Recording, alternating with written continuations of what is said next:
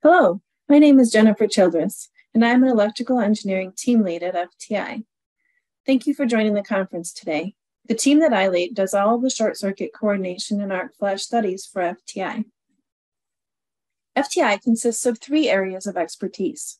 Faith Technologies is a national electrical contractor providing construction services as well as pre-construction services, including design and value-added engineering opportunities. Accelerate is an electrical manufacturer, and Entech is a provider of clean energy solutions. While my group supports all areas of FTI, we have two main focuses. One of these is doing short circuit coordination and arc flash studies for construction projects. For these projects, whether we do the design internally or not, my group verifies that the equipment to be installed meets short circuit ratings, is coordinated per code, and has the best arc flash possible while maintaining coordination. This work includes both industrial and commercial properties. The second focus of my group is supporting the electrical risk management group at FTI. This is what we will be focusing on in this talk. This work is mostly in the industrial sector where electrical equipment is likely to be changed and adjusted often and worked on regularly. The Electrical Risk Management Group helps customers to develop electrical safe work programs. One reason this is particularly important to our industrial customers is the need to access equipment while live for adjustment or testing.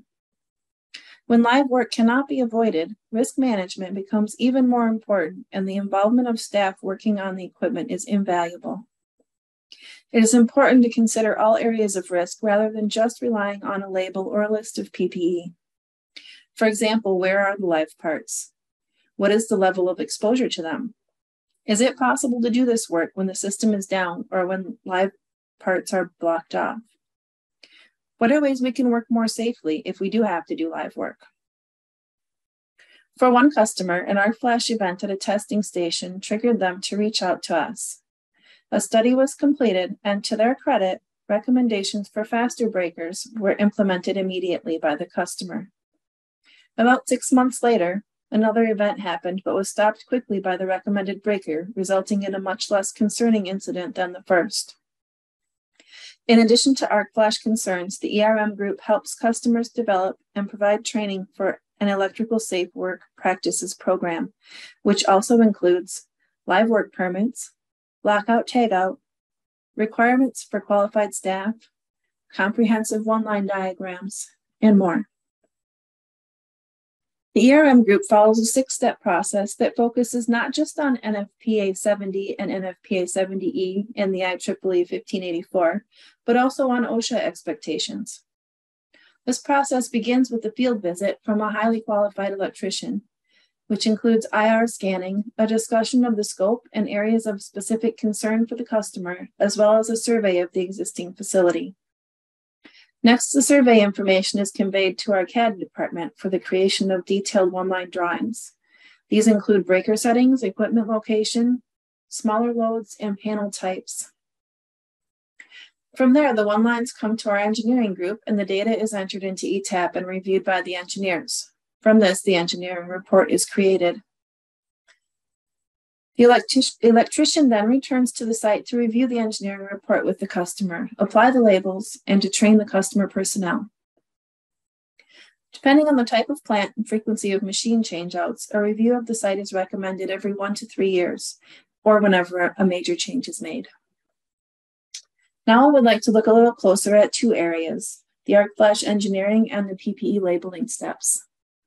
Faster breaker to reduce arc flash hazard might negatively affect coordination, making it trip before downstream devices. A slower breaker to improve coordination with downstream devices might create a higher arc flash energy. So how do we choose?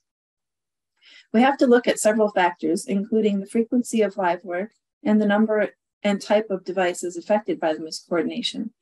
For example, if we're looking at a control panel, we might choose the faster breaker because someone is more likely to need to work in it live and make adjustments. And while this breaker does not coordinate with the downstream devices, they're all on the same machine. And if any of them trip, the machine is not usable.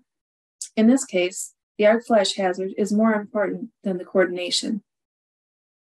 However, if we are looking at a distribution panel right near the utility, we might choose the slower breaker.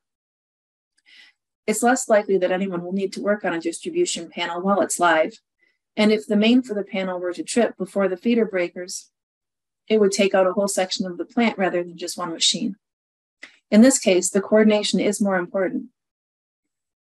Obviously, in any case, we would always like to have both coordination and low arc flash, but it's not always possible, and our best judgment must be used to make a choice based on all of these factors.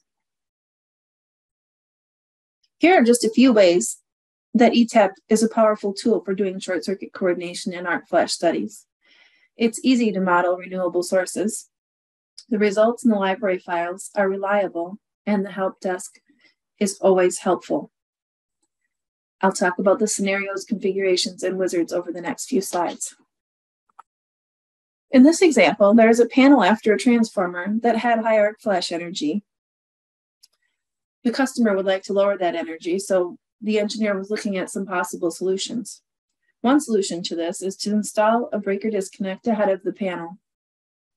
As you can see, this breaker and wire are out of service in the base case, but in the mitigation case, they are turned on, and we can see the effects of that solution.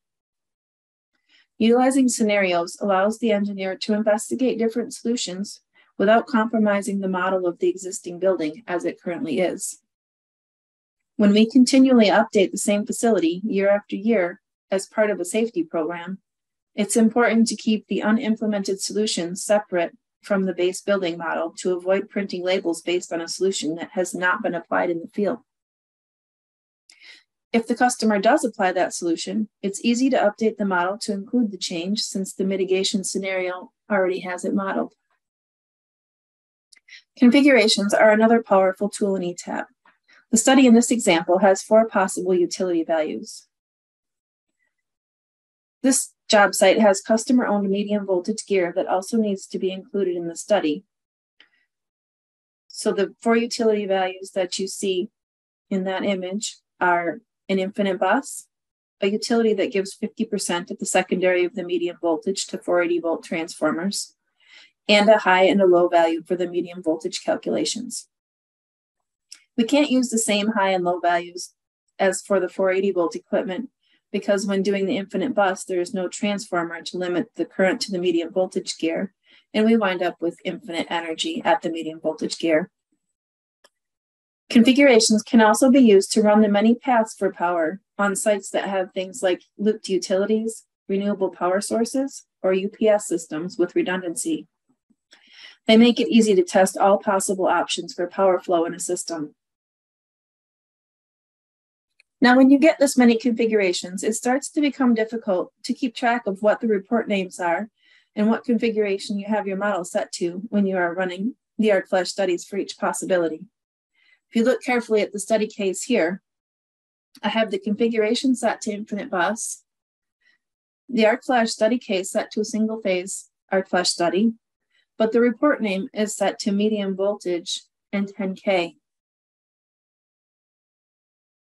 Wizards can help with this. The first image here is the scenario wizard. You can see that it's set up to run single-phase devices with the 50% utility. All I have to do is hit run.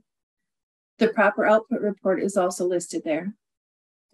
Once you have several studies set up in the scenario wizard, you can use the study wizard to run all of them at once. In the right-hand image,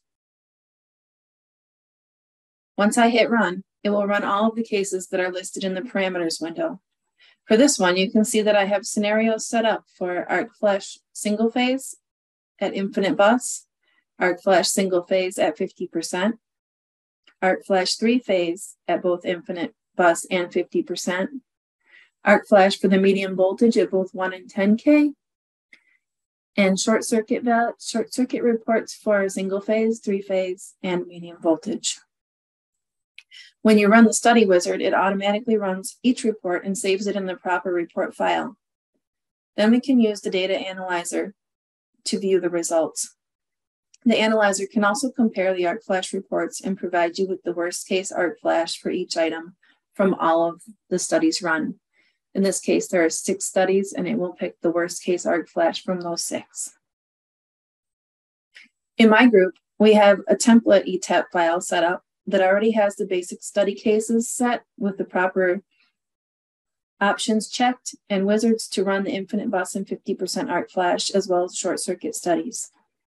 This not only makes it easier to run the studies, but keeps us consistent across the group in how we are doing the studies. One of the most important aspects of a true safety program for an industrial facility is the arc flash label. It's important when work is constantly being done that not only are labels on the equipment, but that they're useful to the employees that are working on the equipment.